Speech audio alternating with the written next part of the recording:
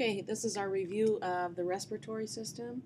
What we need to remember is that the lungs are used for gas exchange, and the heart pumps the blood that exchanges the gases. Okay, so here's our heart, here's our lungs, okay, and here's our trachea. That's the windpipe, that's where the air comes in. Okay, so we have oxygen coming in, and the oxygen travels into the lungs.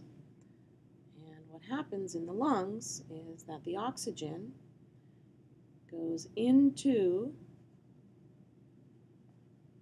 the blood that's running through the lungs. Okay, there's all kinds of blood running through the lungs.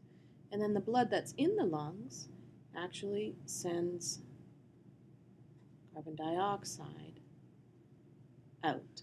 So the carbon dioxide comes out of the blood and into the lungs, and then what we do is we exhale or we breathe out. So carbon dioxide comes out. Okay, so we need to remember oxygen comes in, carbon dioxide comes out. So this is called gas exchange.